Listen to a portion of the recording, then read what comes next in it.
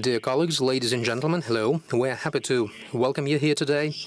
Today we are conducting our final press conference running up for the annual general meeting. Traditionally, our final press conference before the AGM deals with the financial and economic policy of the company. This press conference is conducted by Deputy CEO Famil Sadygov, Deputy CEO Chief Accountant Elena Vasilieva, Heads of Departments Alexander Ivannikov, Karen Oganyan, and Vitaly Khatkov. And we also have Deputy Chief Accountant Mikhail Raseyev. Now over to Famil Sadygov, after which we will take your questions. Mr. Sadygov, over to you. Please go ahead. Famil Sadygov, good day, ladies and gentlemen. I'm happy to welcome you all here today. Thanks for your time and interest in Gazprom. Today we're having our traditional press conference, a traditional meeting between Gazprom and you. We've been lucky because over the recent weeks all the teams, departments, domains of Gazprom have met you, and so seems like my colleagues and I will be able to tackle today's press conference quite easily. So now we're talking about the financial and economic domain and the accounting domain. I've stepped in as CFO, the head of the financial and economic domain, this April. The tasks of the financial and economic domain are very wide. The scope embraces the following missions: budget and tax administration, tariff and price regulation, economic due diligence and efficiency, investment activities, debt management, treasury transactions, dividend policy, investor and shareholder relations. As the new CFO, I have the task to boost the efficiency and the performance, financial performance of Gazprom Group across the above missions that I have mentioned. And also our task is to ensure transparency, predictability and systemic nature of the financial and economic domain in Gazprom. Going forward today, in my answers to your questions, you will hear efficiency, performance and transparency, because our CEO at the previous meeting of the Management Board Executive Committee has given transparency, greater transparency, as a task to the top management of the company.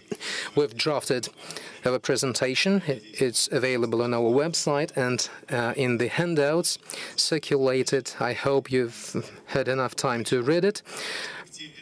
It embraces our financial metrics, performance, tasks, goals and objectives going forward. Let me skip the slides to be able to talk more to you, to answer more of your questions. However, if you let me, I will focus on some numbers and also some goals and objectives. By the way, I do have something to showcase, by the way, to remind you. In 2018, Gazprom managed to hit some historic records.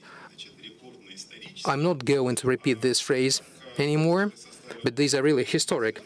So revenue amounted to 8.2 trillion rubles, 26% up year-on-year. EBITDA, 2.6 trillion, up 77% year-on-year in ruble terms. Net income, 1,456 billion rubles, more than twofold growth versus 2017. In the period of time when we are running backbone projects, significant nationwide, Tech Stream, Nord Stream and others that you have discussed with my colleagues, we've been able to keep our free cash flow in the greens, and this is our priority for years to come. Certainly, our achievements have been underpinned by favorable external conditions.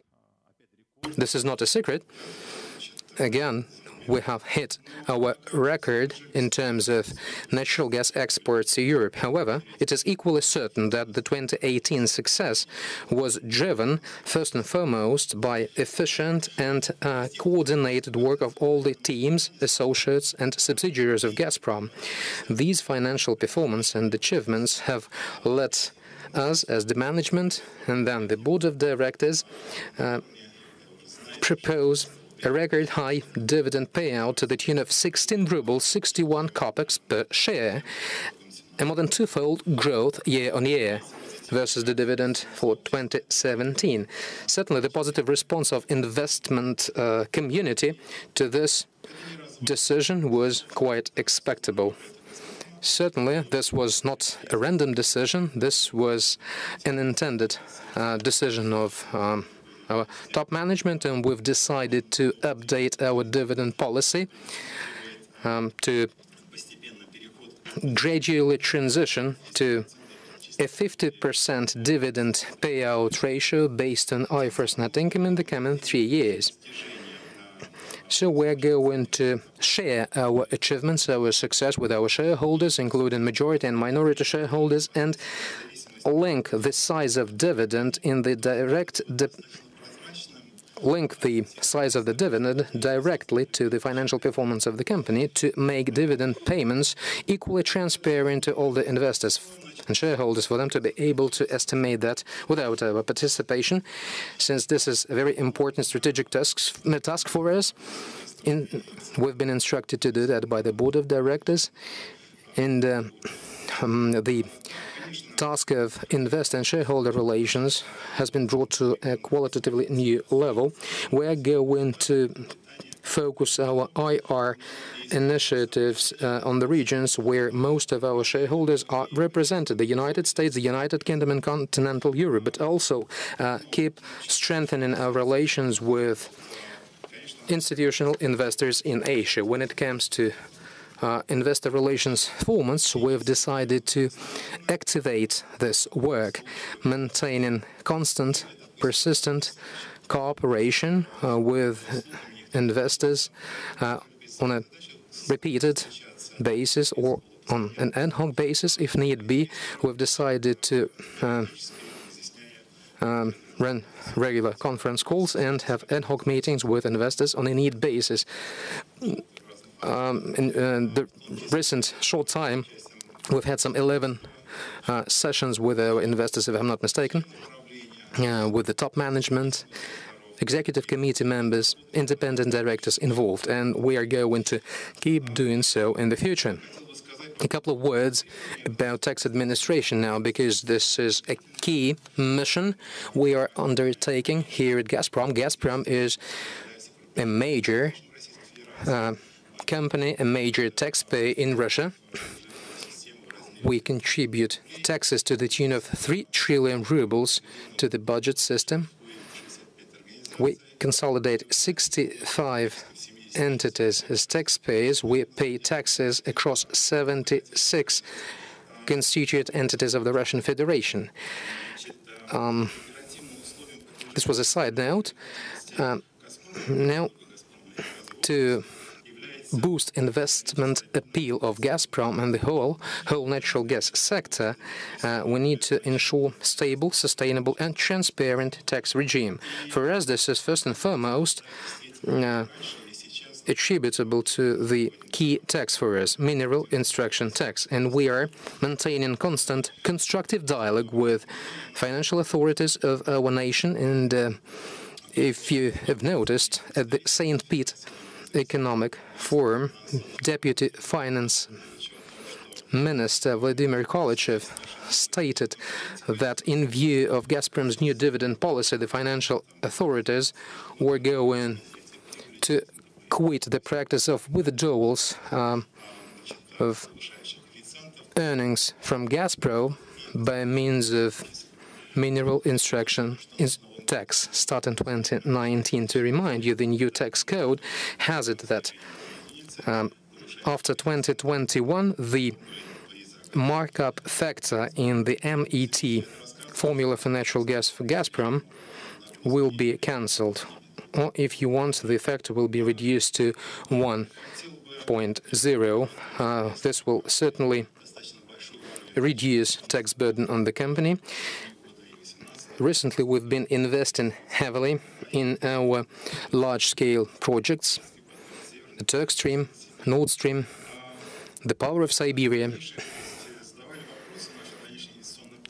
and we've heard numerous questions about our investment plans going forward. So our investment plans in the future are built on the basis of selection of projects whose efficiency is checked by thorough due diligence based on global best practices. The currently approved investment projects are set to deliver the required levels of return on investment. In recent time we've been expanding and gaining experience and scope of project financing. We're running a major project. This is the construction of the Amur gas processing plant, and we're going to keep applying project financing instruments and methods to this project, expanding project financing practices to other projects. To wrap it up, I would like to again reiterate the goals and objectives of the financial and economic domain. Again, this is boosting the transparency, efficiency and financial performance within Gazprom Group. Our motto is the following: transparency is always the best policy, given the scale of Gazprom. Secondly, our task is the enhancement of corporate governance with increased responsibility of all the managers for achieving the targets. We have set KPI-based targets across 816 entities within Gazprom Group, and based on the results of 2019, the performance will be assessed based on that set of KPIs. These have been recently tested, and the results of 2019 will be assessed based on them. Thirdly, this is growth of shareholder return, enhancement of Gazprom's investor appeal. We believe that Gazprom's shares and depository receipts are one of the best in the marketplace in terms of their price to quality of assets and upside potential, and we would like to convince the investment community that this is really so. Last but not the least, our target is improving and boosting stability and sustainability within the company. First of all, this is financial stability, and for this purpose, we're going to keep maintaining our conservative stance on the financial policy, maintaining our net debt to EBITDA leverage within the comfortable range 1 times EBITDA to 2 times EBITDA.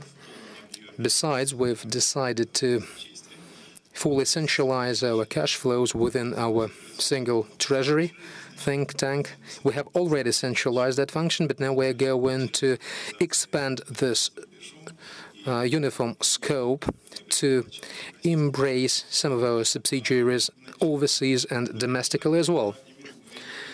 Secondly, I've certainly mentioned not just stability or financial stability, but also sustainability. Goals of sustainable development. We do understand the paramount importance of sustainable development, of this strategic focus on environment, social and corporate governance matters, given the scale and scope of Gazprom domestically and abroad. Thanks a lot for your time and attention. I've tried to keep my long story short to give you more time for questions. Over to you, Andrei, moderator. Thank you. Bloomberg, first question. Oscar. Dina Khrenikova, Bloomberg. My question is for Mr. Sadygev. You've just said that Gazprom was going to keep being conservative in terms of financial policy. I understand this is first and foremost about your debt management policy. So could you please clarify how you see Gazprom's presence in the debt capital markets, possible Eurobond issuances, and how are you going to control the level of debt before your key projects are completed? Mr. Sadigov, thank you, Dina, for your question. Well, conservative financial policy and model is something that we are following. That's not just about debt to EBITDA, not just about leverage, not just about constraining it. Another important task here is to ensure conservative approach to budgeting itself, setting cost and expense limits, and then watching the implementation and execution of budgets within the aforesaid limits. Certainly, these limits must produce a certain effect. So this is our first task. The second task, certainly we do have the task of ensuring strategic development of the company. So through budgeting, through budget execution, we would like to gain a better effect. Secondly, this is maintaining credit worthiness. This is a very important challenge for us. So in these terms, we would like to abstain from reducing, to abstain from increasing debt.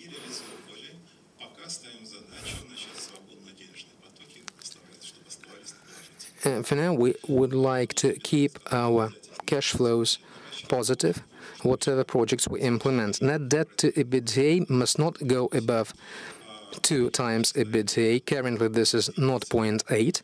Our colleagues are estimating the target for this year at 1 times EBITDA. Our borrowing program for this year has actually been implemented already. But we have an alternative task as well. We can afford being present in the market at all times to get the required benchmarks. So we will be represented in the market. I'm now trying to address a second question about Eurobonds or other issuances. Actually, I'm not talking like in terms of Eurobonds or ruble-based issuances. I'm just talking about tapping into capital markets generically. As I've said, we have set such a task for ourselves to keep being represented in the market. Not because we need liquidity. Liquidity is ample. Cash flows are abundant, and let us run all our projects today. But to get alternative benchmarks, to get better benchmarks, we will keep being represented in the market. When it comes to Eurobonds, earlier this year, we have performed an issuance, taken out quite a significant amount of cash. We are considering a number of other instruments going forward, including multi-currency corporate bonds to be issued locally under the Russian law. We would like to be the corporate pioneer in Russia. There's been a sovereign issuance in that, and we want to be the pioneer in the corporate space on that. The regulations are currently being reshuffled to facilitate investment processes. We've already discussed it with the Ministry of Finance, and we will try to introduce required amendments to come out with such a program indicatively in autumn. Certainly no time guidance. A follow-up. You've said you were getting ready for a new Eurobond issuance. Can this happen this year, or is it about a longer term? Mr. Sadigov? Now, if this year, then towards the end of the year. Is that euro? Yes. Colleagues, please use the mic, otherwise interpretation is sometimes impossible. Next question, Anton Huchenko, Interfax. How can you estimate the introduction of tax monitoring in Gazprom export, and can you shed some light on the outlook of introducing the same at Gazprom PGSC, and which significance does it have for the shareholders? Thank you. Mr. Sidigev, thank you. Well, tax monitoring, to begin with, is something that we have decided to implement not just in Gazprom Export. This is that Gazprom is implementing tax monitoring jointly with the Federal Tax Service, and Gazprom Export is just our pilot subsidiary with tax monitoring to be further rolled out across our consolidated taxpayer group. Naturally, this will embrace not just Gazprom Export. Next year, another 6 entities will be included, and a year later, we would like to achieve 40, and then Gazprom, the GSE, will also follow suit. What's the significance? Well, to me, firstly, this is transparency. And by the way, when we selected the mode of maintaining cooperation with the Federal Service, we have chosen the so-called tax shop window, with the Federal Tax Service being able to get access to our primary tax account and to be able to retrieve data in real time, as they say, 24/7 at any point in time, be it daytime or night. And this decision was well informed on our side, certainly. So we've implemented that system because Gazprom is a company that can't afford that. Colleagues, do you have anything to add here? Well, yeah. In 2022 to 2023, Gazprom, I expect, will follow suit. Said Karina Ganen. Moderator, further questions? Ilya Fedosov on NTV. Mr. Sidigev, could you please give us some detail about the new dividend policy, especially when it comes to your plans to boost your dividend payouts to 50%? Also, is the size of the dividend going to be dependent on some other financial metrics, but for net income? Mr. Sidigev, thanks for that one. I've already mentioned that first the Executive Committee has suggested increasing the dividend payout. The Board of Directors agreed. And so, if the decision is taken, this will be the maximum amount across all the Russian companies, and I think even in the history of the Russian stock market. So the new dividend policy at Gazprom is being now drafted. You know, dividend policy is something that addresses a variety of goals and objectives. We want to strike the right balance between developmental goals and objectives, ensuring creditworthiness and attractive dividends to be paid out to shareholders. Firstly, dividend will be linked to net income, as I have already said. Gradually, the size of dividend payouts will transition to 50% of net income. Now, what other metrics will it be dependent upon is something that will be up to our discussions with the shareholders, with independent directors, with representatives of majority shareholders on the board. We would like to adjust our net income for non-cash transactions, certainly, to make it net of foreign currency revaluations, for example. Some colleagues are saying that it's got to be linked to KPIs, and certainly some independent directors are saying, no, let's take just the net income and that's it. Then we will also listen to the Ministry of Finance and their take. Our task generically is to make the dividend policy as straightforward and transparent as possible, to link it to our financial performance and to provide transparency and predictability to our shareholders and investors. Certainly, as we approve this dividend policy with our Board of Directors, we'll certainly duly communicate it to you. Moderator, thanks. Tatiana Kuleshova, Russia Today. Tatiana Kuleshova, Russia Today. I have just a couple of follow-ups. Firstly, within your new dividend policy, are you going to test applying interim dividend payouts? And my second question is about Eurobond issuance. In March, Gazprom considered the possibility of issuing a Eurobond in Swiss francs. Are you still considering this idea? If not, why did you give it up? And then you said you're considering a euro-denominated Eurobond. Can you give us an indication of possible size of this issuance, Mr. Sidygov? Well, first of all, interim dividend. Well, this is not something that would scare us or make us concerned, because we have abundant cash flows and we have our majority shareholder taking relevant decisions linked to some payments. So, and in case there is a need, we will be ready to take such a decision. But for now, we've been paying dividend once a year. We'll see as we start debating on the dividend policy. The board of directors, we will consider the periodic nature of payments. When it comes to issuance, as your second question, I can say that liquidity-wise, there is no such an acute need. But we are really considering a Swiss franc-denominated Eurobond, and we've had meetings within the St. Petersburg Economic Forum with our colleagues, with Swiss banks and Russian banks,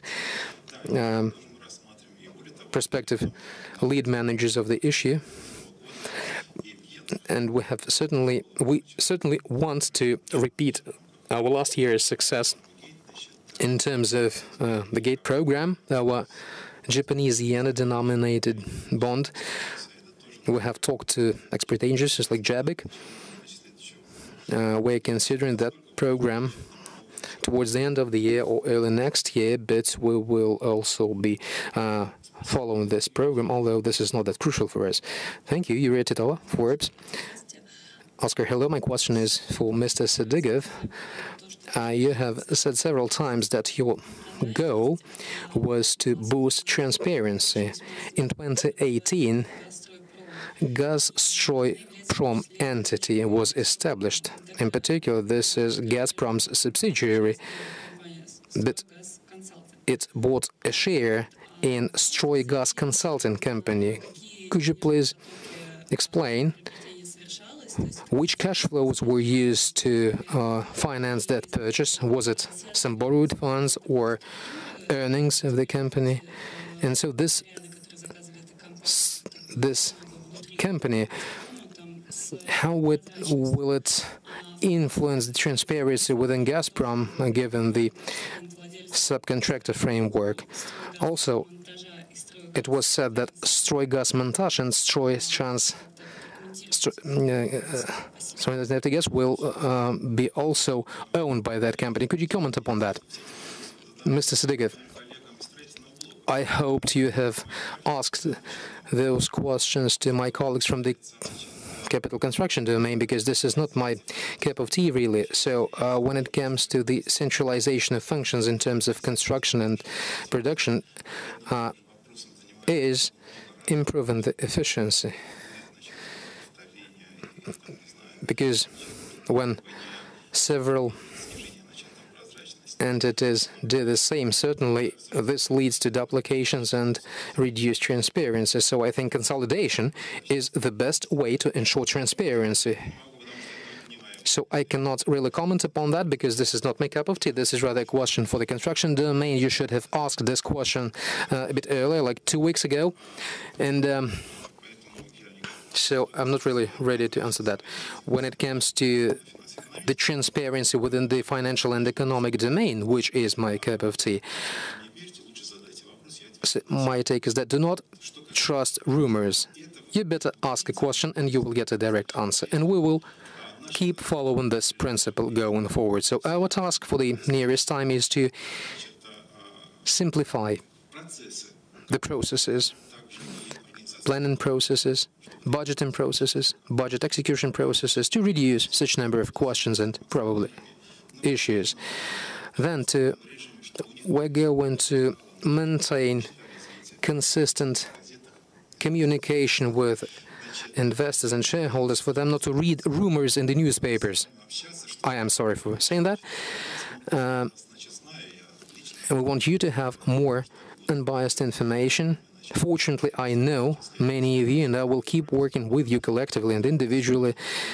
And I hope the practice of maintaining contacts of communication will be regular, and just once a year, for you not to write rumors in the papers. I'm ready to sit down together with you and discuss it with you. This is what I mean by transparency in Gazprom, and I will try to follow this practice. Moderator colleagues, please ask questions on the subject of today's press conference. Bloomberg. A follow-up from Bloomberg. I would also like to clarify your plans in terms of CAPEX plan, a investment program for this year. You traditionally revisited several times a year, so the latest numbers that we've had in Q1 statements was 2,078 billion rubles, if I'm not mistaken. Is the number still the same? Have you revised it?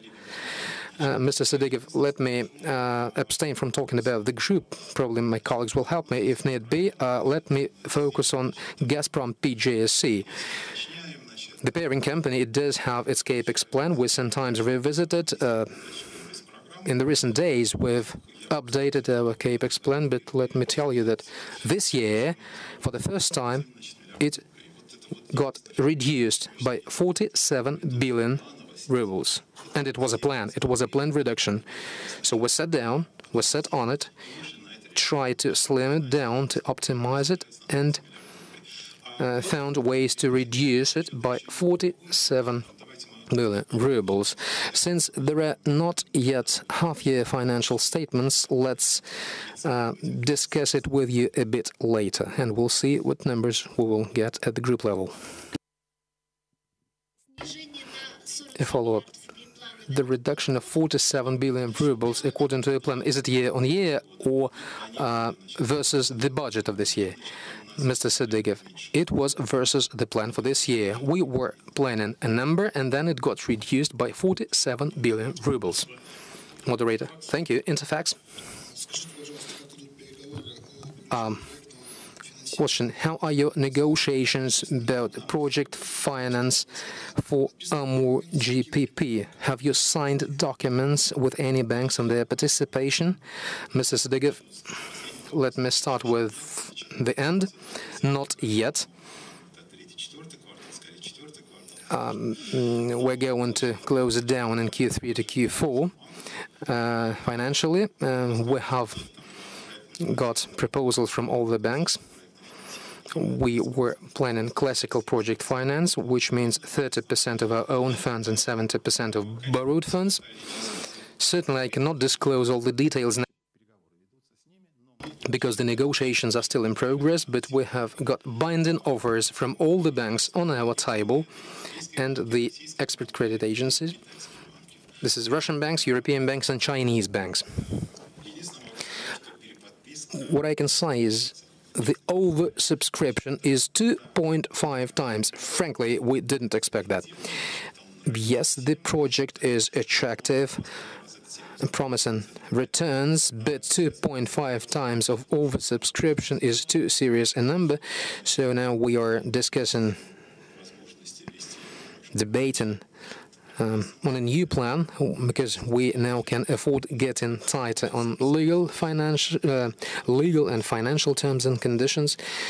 If I'm not mistaken, the first meeting has already started today, so the closure is scheduled towards the end of this year. So I think we'll succeed with this project. And since this is an international project, I think 30% indicatively will be through expert credit agencies, 30% from the European entities, banks, and some Russian banks will also participate, and certainly we would like to rely on Chinese banks in terms of getting another 30% of that. Moderator, further questions? Interfax?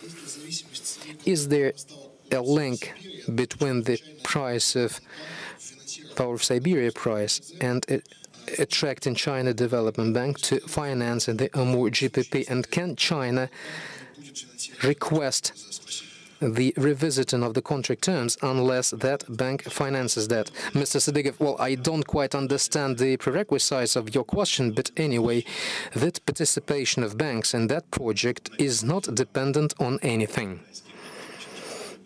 Chinese banks like including the Chinese contact. Maybe this is why your question is worded like that, but no. The participation of Chinese banks are not dependent to anything and are certainly not dependent on the contract to ensure gas supplies to China, because the contract has been signed. Moderator, thank you a lot. On this press conference, we also have journalists from the Moscow Press Center, so let's give them an opportunity to ask their questions. Hello, Vitaly Sokolov, Energy Intelligence. I have just a couple of follow-ups. First, the dividend. I understand from the recent comments from the top management of Gazprom, the 50% of IFRS net income is a certain target that you are going to achieve within the coming 3 years.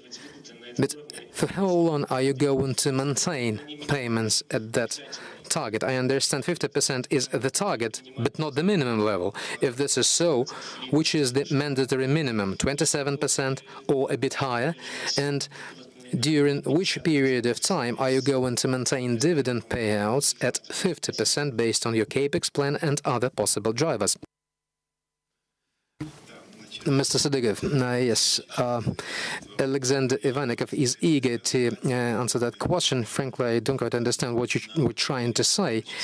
Well, for which period? Well, now we are drafting our dividend policy to be submitted to the Board of Directors to approve it in its turn.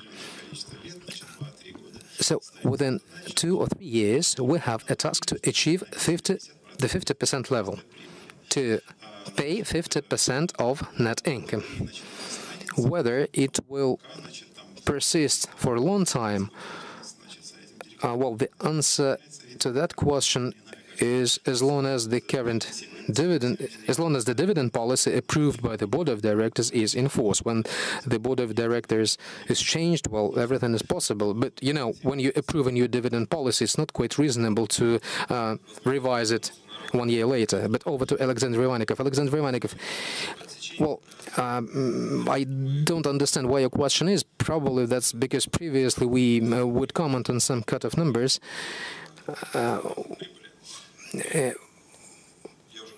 I have already commented upon this question. Let me again take you through the history of my comments. As Mr. Sidigov has said, the dividend policy must be comprehensive.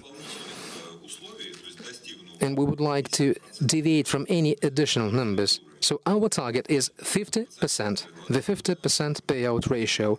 You've said we're going to achieve it within 2 to 3 years, that's right. And then adjustments will be introduced subject to how the life progresses. We have passed our CAPEX peak, so we see such an opportunity to pay out 50% as dividend without jeopardizing other tasks. If the situation changes, if the context changes, then hypothetically the dividend policy may be adjusted to get different numbers, but most likely 50% will remain as the target level. Oscar, thank you. And I have another question for Karen. In absolute numbers, which will be the level of MET payments this year? And could you compare that to the base level of 2015 and last year's payout levels? Mr. Sidigov, you have it in your handouts. Maybe Moscow lacks the handouts. Oscar, yeah, in Moscow we don't have those. But okay, Mr. Oganyan will comment upon it. Mr. Oganyan, right, in 2019 we're going to pay MET for natural gas to the tune of 522 billion rubles, including 362 billion rubles as the base number, which means MET for natural gas without the markup factor, and 160 rubles is the 160 billion rubles as the markup factor. Mr. Sidigev, yeah, and that's without changing towards the year end. There will be no changes towards the year end, unlike it was previously in the previous 2 years. Oscar, thank you. Moderator, any other questions? Ekaterina Aliyeva, gas industry. Hello. Alexei Miller on the 4th of June talked of the market cap of Gazprom going in excess of 85 billion rubles with 1.5 times growth in share prices, leading the Russian stock market. Could you comment upon the achievement of that? Mr. Sidigev, yeah, I've tried to mention that in my introductory presentation. Let me try it again. We have set this task for ourselves to activate our investor and shareholder relations on the one hand, and on the other hand to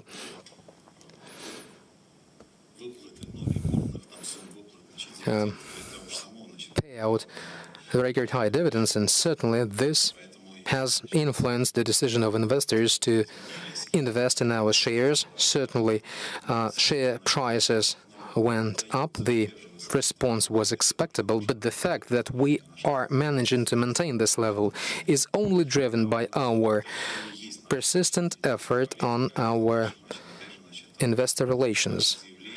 So this is about our dividend policy, this is about the statements we have made in terms of how we are going to provide dividend flows to our shareholders. This is certainly driven by our strong financials. In Q1 we've performed quite strongly. I expect in Q2 we will also show strong performance, and so investors, shareholders do appreciate that. Up till recently, the asset has been undervalued, and in my introductory presentation I said I believe Gazprom's shares are one of the most attractive assets in the market. So fortunately the investors now believe in that. Moderator, further questions? Oscar, hello. Yaroslav Tripsky, Slovakia. Just a minor question. You have large investment projects like the Power of Siberia and Nord Stream 2, Turk Stream, Amur, GPP. Through which funding sources are you financing the projects this year, and how are you going to change this strategy in the mid to long term, if you are going to change it at all? Alexander Ivanik have taken the question. Thank you for your question. Let me remind you that out of the 4 projects you have mentioned, 3 are going to be completed this year, and I will tell you how they're funded. I'm not going to talk about the outlook, because I don't think the remaining 6 months will affect the format materially. Now, Nord Stream 2 is financed through by Gazprom in shares with financial investors, our prospective shareholders on parity conditions, 50-50. All the financial investors are delivering to all their commitments. No sanctions, no other actions have impacted the format. Now, Turk Stream. This is approaching the completion, and this is being funded through the capex plan of Gazprom. The Power of Siberia is split into 2 parts, or even 3 major parts. First, field development, the pipeline itself, and the Amur gas processing plant. Now, the fields. One of the fields will be launched this year and will be developed and will ramp up going forward. Just like the GPP, this is project financing 30-70 with completion in 2024. We do not expect any material changes in the financing scheme. Mr. Sidigev, you must know that we have already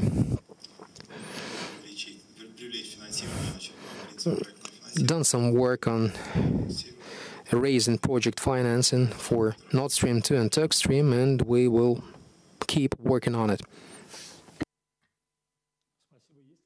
Moderator, thank you. Any other questions in Moscow? No. Thanks. Getting back here to St. Petersburg. Any other questions remain in St. Pete? Then questions from the web. Prosperity Capital Management, Alexander Brenes. Could you please comment upon the interim performance and plans on operational metrics on pages 4 and 7? You have some numbers. Thank you.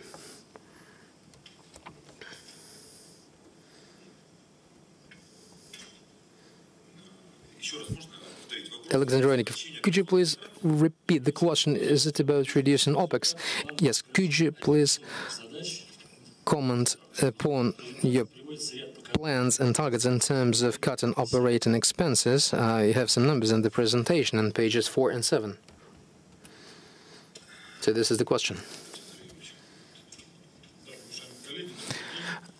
Vitaly Hetkov is taking the question. Yeah, hello, colleagues. Let me give a number of comments.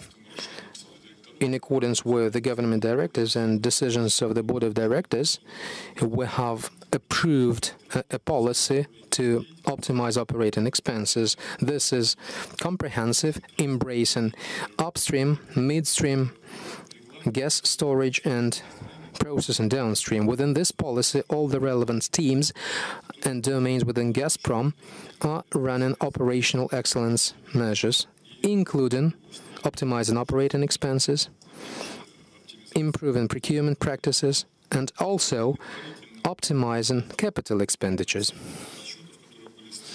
Based on our preliminary estimates and calculations, for 2018, the economic impact from this work stream at the level of Gazprom PGSE is estimated at 247 billion rubles.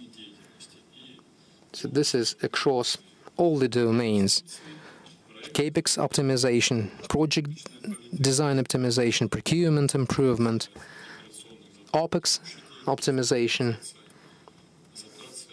and optimizing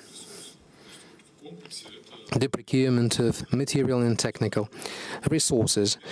This work is persistent. It has been in progress for about 10 years, and the same work is expected in 2019. Performance for 2019 will be estimated on a half-year basis, so we will be able to produce comments at one of our future press conferences. Thank you. Moderator, several people on the internet are asking about the projection for 2019 in terms of net income and EBITDA at Gazprom PGSE. Mr. Sidygov, I think we're going to deliver to our previously announced targets.